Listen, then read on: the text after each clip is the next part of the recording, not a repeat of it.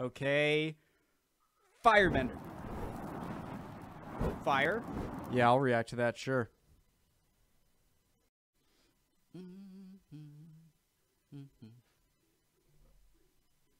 How y'all doing? Fail. What's up, guys? Shout out to CJ Tenorio. I believe that was it, CJ Tenorio. Yep, for suggesting this video. I love when guys in the comments, whenever you guys suggest something, it helps me find some content that I otherwise would not have seen in my feed or suggested videos. And it's a great way to kind of branch out into new channels to react to. So thanks a lot. And let's get right into it. There are 13 parts, I think. But obviously we're not going to do all of them in one. We'll probably do it just one episode per video. And but let's get started. I don't know. I mean, I know the basics. I know what the Cuban Missile Crisis is. I know who the major players in it were. It was obviously not the start of the Cold War, but one of the first major tests, maybe the most major test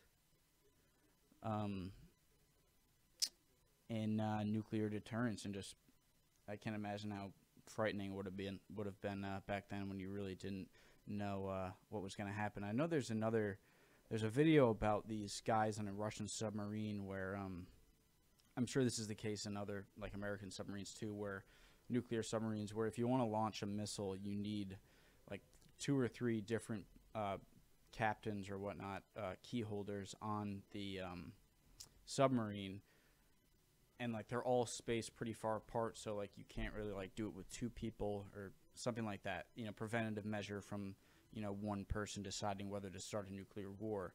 And I guess there was this one case where they thought America had launched a nuclear missile, and 2 of the 3 people, or 3 of whatever, like one person decided not to do the turnkey. And so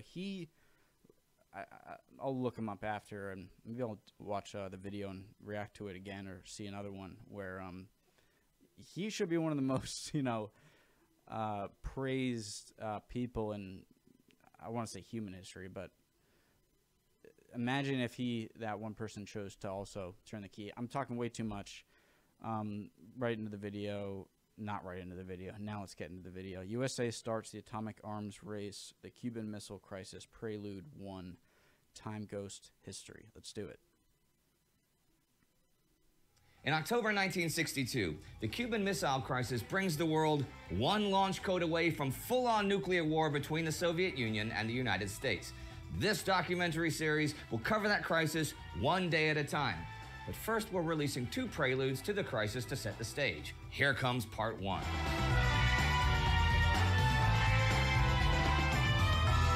Really nice channel.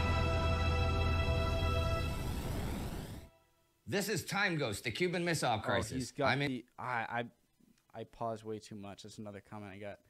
But everything, all of his, you know, his dress wear, his coat and stuff. I'm not sure if this guy is just kind of 50s and like keeps his layout like this, or if he kind of incorporates different stuff depending on when, you know, the whatever his video is doing, whatever that time period is. I don't know if he changes it or not, but obviously I'm going to check out more of this. Seems like a really cool channel. Thanks again, CJ, for recommending. Andy Nidell. Never before and never since has that possibility of our world being suddenly destroyed been so close. In the 58 years since it happened, the Cuban Missile Crisis and its aftermath has been analyzed in books, dissertations, fictional films, and documentaries. But as more of the actual source documents have been made public over the past 25 years, the story looks significantly different from both sides' original official versions. To understand the crisis, we first have to look at where the 2 superpowers stand in 1962. The capitalist and communist systems have been in opposition from the day the Bolsheviks seized power in Russia after the 1917 revolutions. The Soviets see the capitalist system as a scourge of humanity that needs to be eliminated. On the American side, the communist system is seen as a direct threat to the American way of life. We believe in freedom, Freedom for these people, for ourselves, for everyone. We want freedom, not tyranny.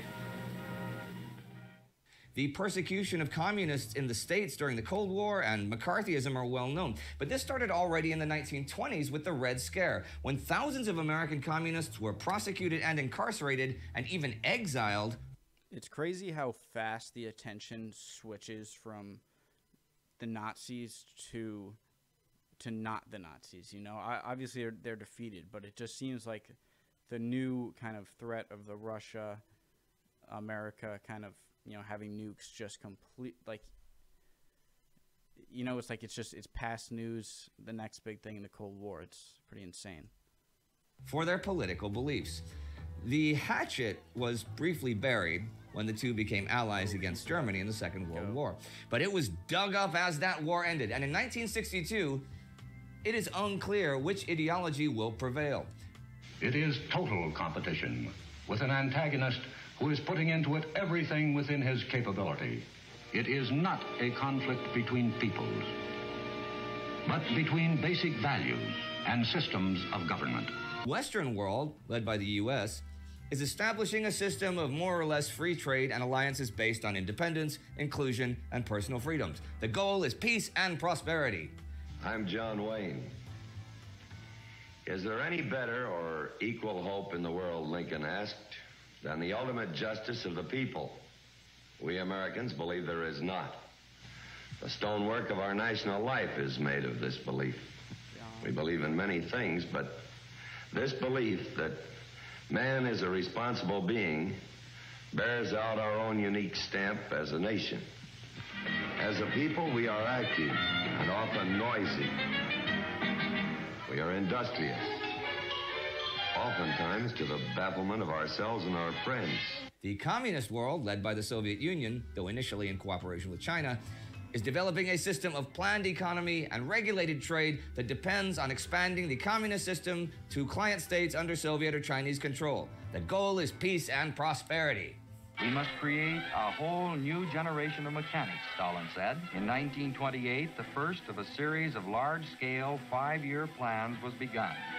And by 1940, Russia was far different from the land of the czars. As World War II ended, many of the Central and Eastern European countries that had been invaded by Germany and then liberated by the Red Army fell under Soviet control. The Soviets also kept control of East Germany when Germany was split into East and West. But this was only the beginning of Soviet expansion. Under communist doctrine, the Soviet Union theoretically strives for a world without borders, controlled by the dictatorship of the proletariat. To achieve this, it seeds and supports communist revolutions wherever possible. This is a direct threat to the democratic principles of much of the Western world. So the U.S. began a policy of global containment, supporting and financing anti-communist movements in Europe, in former European, African, and Asian colonies, and in Latin America. This is an expansion of the Monroe Doctrine from the 1800s, named after President James Monroe, which says that any European colonialism in the Americas will be actively opposed by the United States. The American continents, by the free and independent condition which they have assumed and maintain, are henceforth not to be considered as subjects for future colonization by any European powers. We could not view any interposition for the purpose of oppressing them or controlling in any other manner their destiny by any European power in any other light than as the manifestation of an unfriendly disposition towards the United States. The U.S. has started to apply the spirit of the Monroe Doctrine towards the United States. The U.S. has started to apply the spirit of the Monroe Doctrine to the entire world, though its direct application within the Americas will prove critical to the events leading up to the Cuban Missile Crisis and the crisis itself. This web of principles and theories brings the two superpowers into direct conflict all over the world and provides the basis on which the Cold War will be fought. It leads to a long series of proxy wars, covert operations of influence, and the fanning of regional conflicts to further the interests of each side. In early 1948, the first major confrontations arise when the democracy in Czechoslovakia is overthrown in a Soviet-backed communist coup, and the Western Allies introduce the new Deutschmark as the currency in Berlin. Berlin at the time is divided into 4 zones of military control between France, Great Britain, the US, and the Soviets. But the city is still governed as one unit by local powers, right? The introduction of a new currency is a direct threat to Soviet economic control over the city. Up to then, President Harry Truman and the US had not decided what to do with Berlin. They weren't even sure if they would keep armed forces within the city. Soviet leader Joseph Stalin, though, had decided his gang would keep control over all of East Germany, including Berlin, and milk it for as many resources as possible. They had, in fact, managed to turn their zone's population against them by plundering industrial resources, forcibly deporting workers, and even transporting whole factories to Russian territory.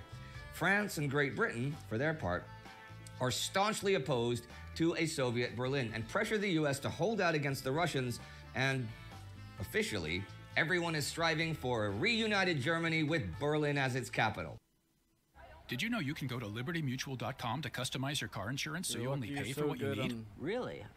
You're not lucky. I'm gonna watch your ads In an anyway. attempt to stop the Deutschmark, Stalin orders a full blockade of the city so that no food, materials, or supplies can be brought in. The Allies respond by creating an air bridge into the city, flying in enough food and materials to keep the city alive.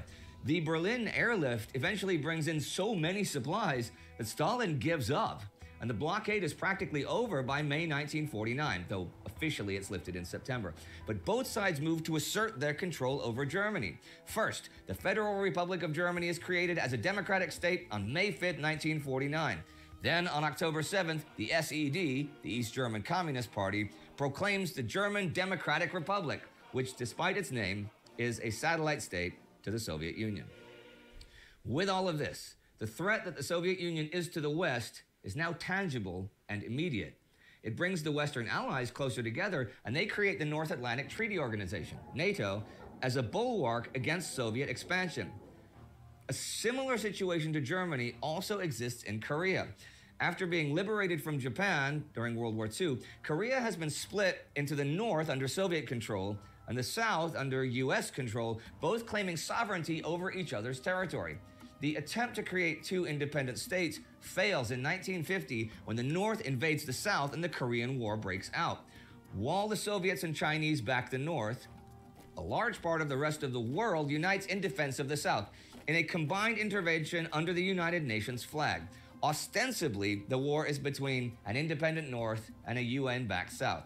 In reality, China and the Soviet Union give extensive support to the North, and 88% of the UN forces for the South are from the United States. The war even actually sees direct battle between Russians and Americans as Soviet airmen fight their US Air Force counterparts in the Korean skies. 3 years of bloody war end with a divided Korea along the line of the DMZ, not too different from the Strait Division along the 38th parallel, where they began in 1950. Meanwhile, in Europe, the conflict around West and East Germany continues to escalate. In 1952, the Soviet Union proposes the reunification of Germany as a free democratic state on the condition that the new Germany would remain neutral and not be allowed to join NATO. West Germany refuses, fearing that the Soviets will not stick to their promises of allowing the new country independence. To what extent the proposal actually comes from the Soviets, or is a real East German initiative, and if so, a missed opportunity for genuine reunification, is still an issue of debate. After Stalin's death in 1953, the Soviet Union proposes that it too should join NATO to preserve peace in Europe. The US and Britain reject this. I guess that when Stalin died, he was pretty much just like all right, like he wasn't like a Mao or a Lenin where they kind of idolize and statues and everything and like preserve their corpse perfectly and everything.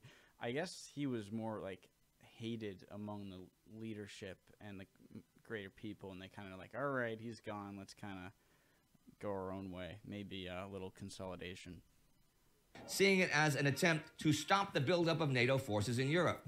Instead, they move to include West Germany in NATO. The Soviet reaction is to form the Warsaw Pact in 1955.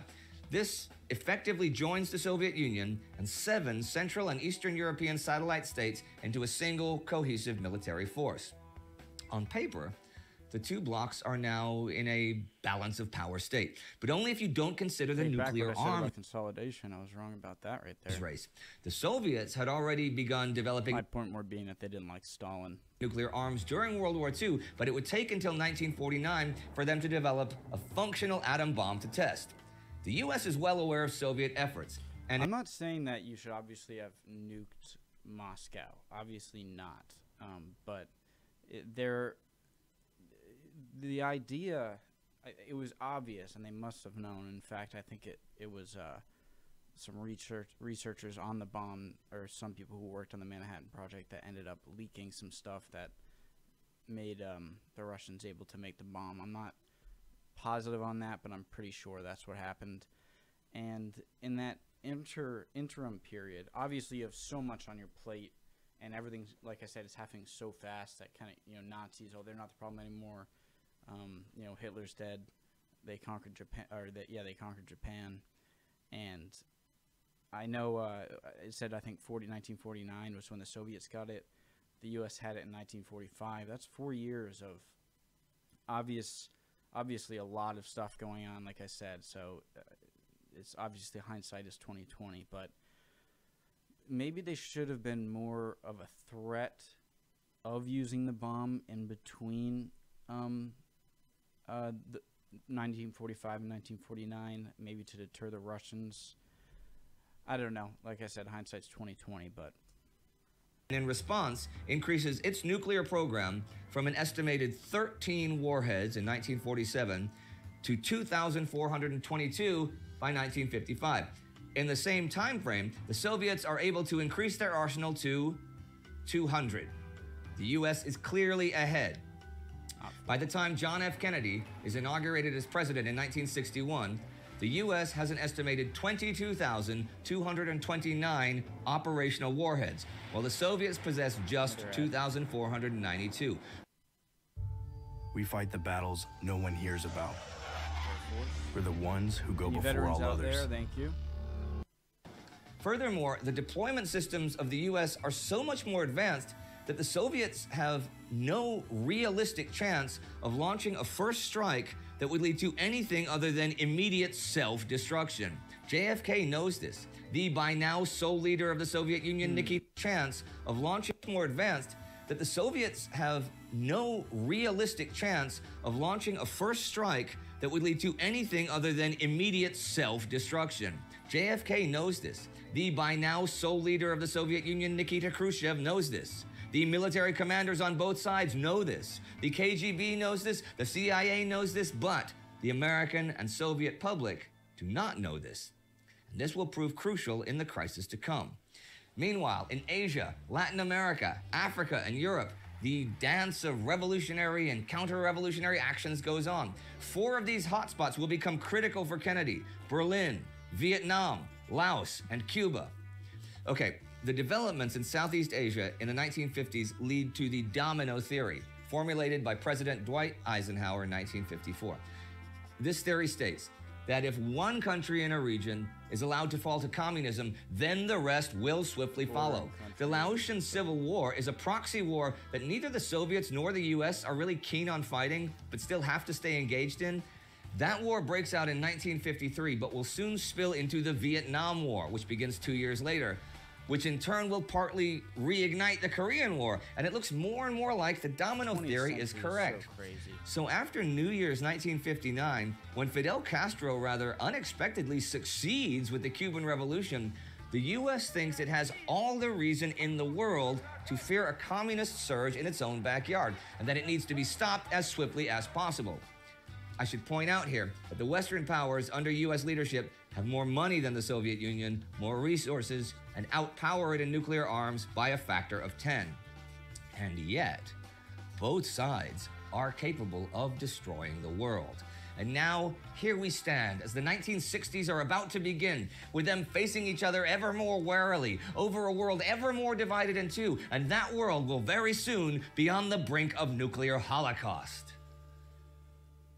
I mentioned Stalin's death, but if you want to see his rise to power, you can click here for our Between Two Wars episode about that. You can also click subscribe to never miss an episode of this whole series, as well as all the other awesome series TimeGhost produces. And if you'd like to help us create more and better content, join the TimeGhost Army and support us at Patreon. Great video. I definitely will subscribe, like it.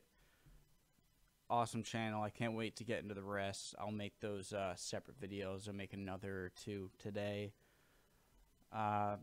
Again, great, very fascinating. I'll see you guys next time. Hey guys, remember to like and subscribe, all right? Right there. And check out these videos here, all right?